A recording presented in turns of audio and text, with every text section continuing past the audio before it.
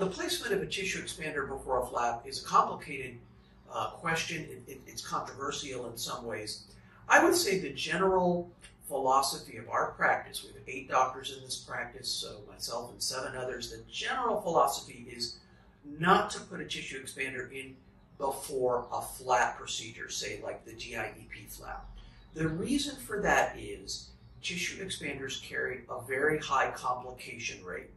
In the early period, infection, fluid collections around the expander, wound healing problems, things of that nature. More midterm after the expander's in, discomfort with the filling of the expander, a feeling of tightness, and if the expander is under the muscle working against the expander.